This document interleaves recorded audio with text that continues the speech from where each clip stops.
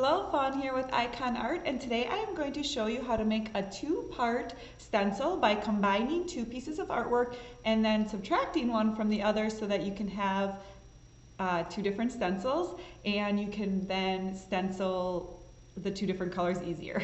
So hope that makes sense, but let's just get right into the tutorial. And today I'm going to be using Vectr. It's a free online graphic editor, but this same concept would apply in any design program: Illustrator, Silhouette Studio, Design Space, Inkscape, whatever one you use. The tools might just look a little bit different, but the concept is definitely the same.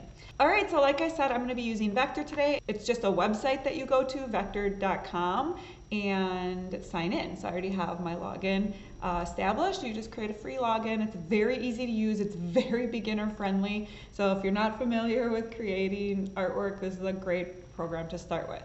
So I'm just going to create a new art. Let's see, I'm going to do print and then 8.5 by 11 because that's what size paper I'm printing on. Okay, so then she sent me the artwork that she wants and what she wants it to look like. So it's very helpful when I'm filming these tutorials to actually see the artwork. So this is just a screenshot, but this is what she wants it to look like. So this flag with this blue horse over the top, but she wants it to be on two different stencils so that she can screen print it easier. And it's very easy to do when you are starting with SVG files, which she did send me. So she actually has both of these pieces of art in Vectr format, not just this image, which would be a lot more difficult to separate. You can do it, but it's more difficult. So I'm just going to upload the two SVG files that she sent me. So the American flag, just going to scale that down a little bit, and the cowgirl.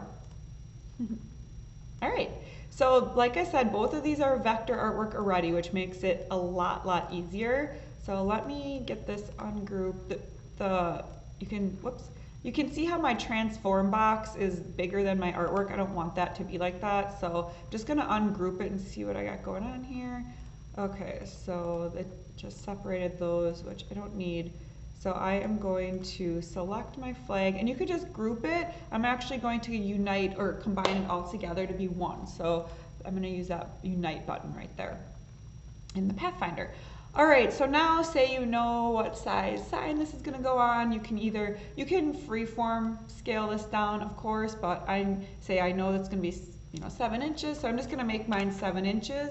And then as long as I have this lock button right here clicked, well then it will scale it proportionally. So it works really easy. All right, so I'm just basically setting up my artwork the way she has the image set up that she sent me. Just make that blue and put this approximately how she has it over there. So say,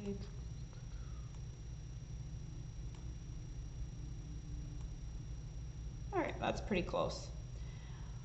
All right, so now I can get rid of this. I don't need that anymore. So this is the artwork. Like I said, she wants to put this on two different stencils, and she wasn't sure how to do it. So the quick and easy way would just be to copy this, paste it. I mean, both ways are really easy, but I just want to show you both. And then you would just turn this horse to white and get rid of the flag down here and turn this to black. So that's all you would do. That is one way to do it. Now when you go to print this, the horse will be knocked out of here. So essentially you're creating a knockout by putting white artwork on top of black artwork. So this is still a horse that can be moved around though, and it could get accidentally shifted. To avoid that, all you would do is, instead of making your artwork white, you would use the Pathfinder again, select both pieces of artwork that you want. So the flag and the cowgirl. And then up here there's this Pathfinder. And we're going to use the subtract option. And what that's going to do is it's going to subtract the piece of artwork that's on the top from the piece of artwork that's on the bottom. So it's just going to knock that cowgirl right out of there. And now that is no longer live artwork. That cowgirl is gone. It's not white artwork on top that could be shifted around. It is knocked out of there completely. So if I would move this over here on the gray background, you can see that that is its own piece of artwork now. You can't get that cowgirl back. So that would be the second way to do it. And yeah, that's basically the two ways. You could also, of course, add registration marks if you want. I have another tutorial on that where you can see if you would add little squares to make lining up the two colors a little bit easier. Another thing that you could do, say you don't want the blue and black to touch.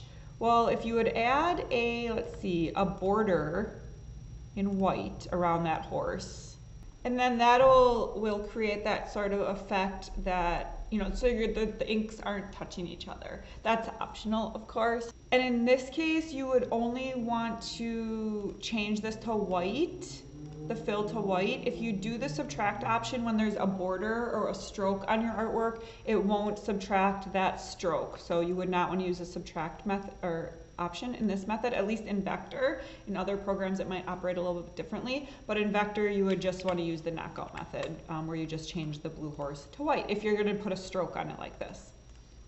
So that's all there is to it if you want to combine different SVG files and then separate them out onto their own stencils. I hope that all made sense.